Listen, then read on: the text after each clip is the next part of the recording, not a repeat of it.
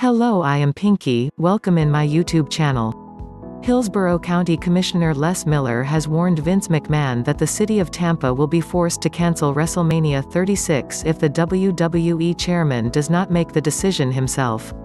Due to the coronavirus outbreak, WWE held the March 13 episode of SmackDown without a live audience at the Performance Center in Orlando, Florida, while it has been confirmed that the March 16 episode of Raw will also take place at the WWE facility.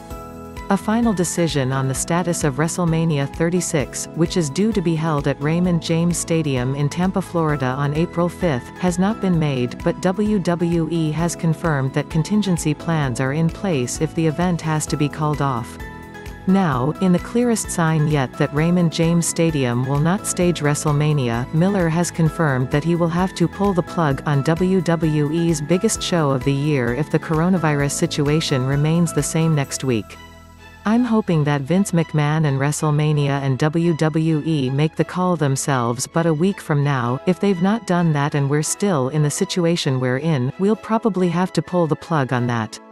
Find out the latest details on WWE's alternative options if WrestleMania cannot go ahead as planned, courtesy of Sportskeeda's Tom Kalohue.